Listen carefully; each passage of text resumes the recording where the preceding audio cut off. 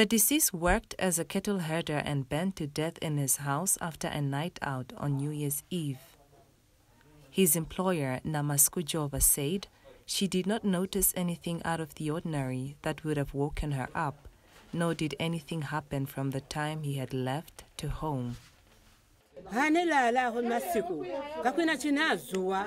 slept at night. I did not hear anything up to sunrise. When the sun rose, I was just happy, not knowing what happened in the house. I thought they were out drinking. When I got up, I asked my in-law to check on the hut because there was no one there. She told me that the person was sleeping, but it made me wonder, so I went inside. I called out saying that he was not sleeping and asked them to have a look because he looked dead. She says this is when the others came in and saw him unresponsive. Locals are suspecting foul play, alleging some details of the incident seem out of the ordinary.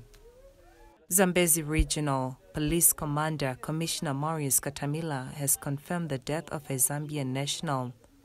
The cause of fire is unknown and the police is investigating.